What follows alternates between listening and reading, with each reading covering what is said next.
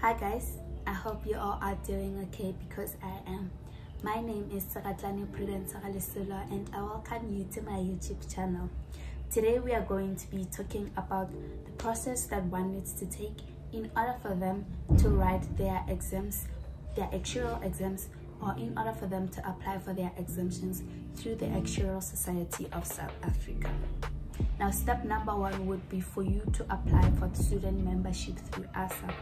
We'll only be focusing on step number one today, and the other steps will follow in the next video. So, in order for you to become a student member of ASSA, you need to meet certain prerequisites. Prerequisite number one, you must have passed Mathematics 2 or Mathematics Statistics 2 through a university that is SACLA recognized.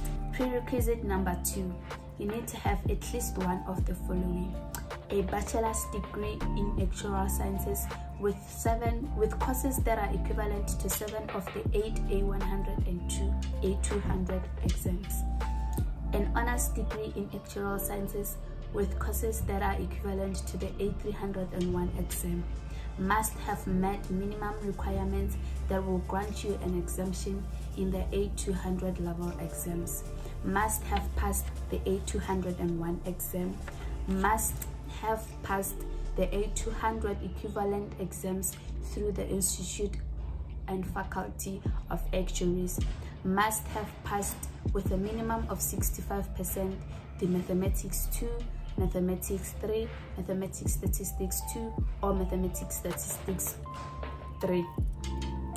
Must have passed with 70% the Mathematics 1. Now that you have ticked all the prerequisites, you will need to obtain a recommendation. Obtaining recommendation differs from university to university. So depending on which university you went to, you will follow different processes. Now, if you went to a university that is accredited by ASSA, this is what you need to do.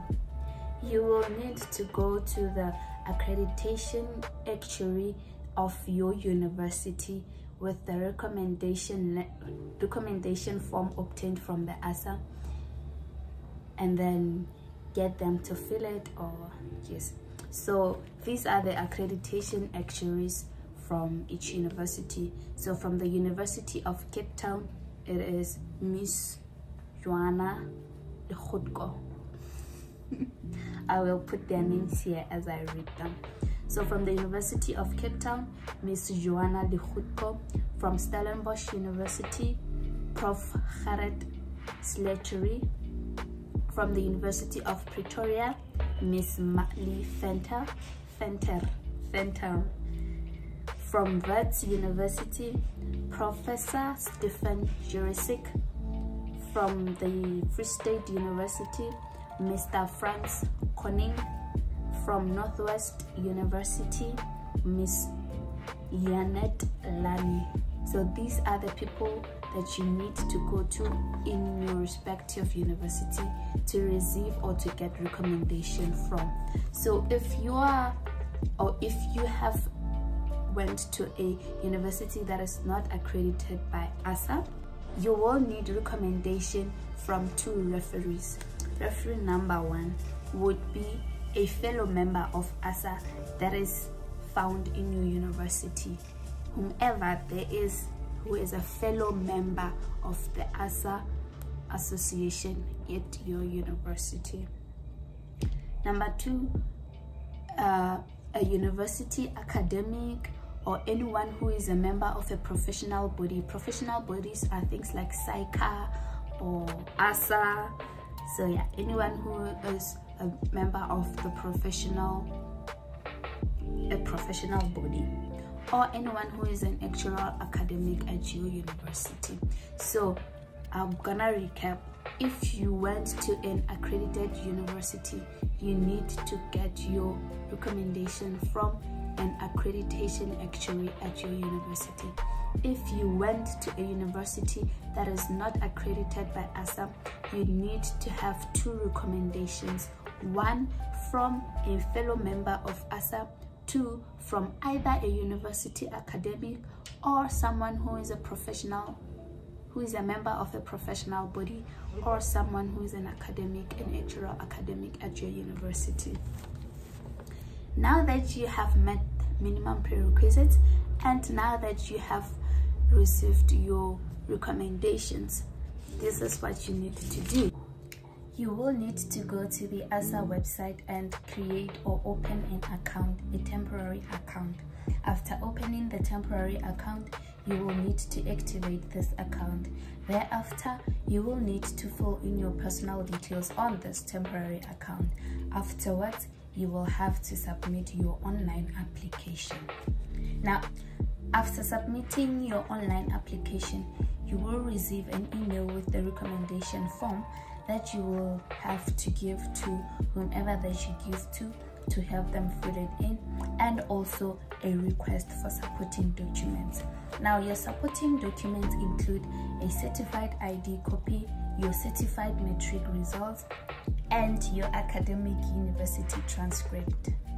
You do not have to certify the university academic transcript, just submit it as it is. And also do not forget the filled in recommendation form.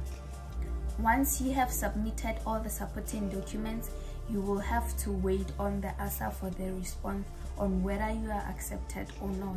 If you are accepted, you will receive the confirmation letter via email, as well as an invoice asking you to pay the once-off activation fee. Not activation fee, admission fee. Now, this admission fee varies from whether you are employed, unemployed, or you are international. If you are employed, you will pay 5,200 rands. If you are not employed, you will pay 1,020 rands. If you are international, you will pay 1,250 rands. Everything that I'm saying can be found on the ASSA website. I will leave the link of the website or page where I found all this information down below. Remember, your supporting documents should not be sent via email. Your supporting documents should be couriered or sent via speed post. I will also leave the addresses of where to send your supporting documents in the description below. Now, one other thing that you need to be aware of is that there are closing dates to these applications. You need to apply before the closing dates. So I hope this video was very informative, and I hope that you will share it with someone who needs this information. If you have any questions, if you have any concerns, please do not be afraid to raise them in the comment section below, and I'll be sure to attend to them as soon as I can. Until next time, stay safe and stay blessed.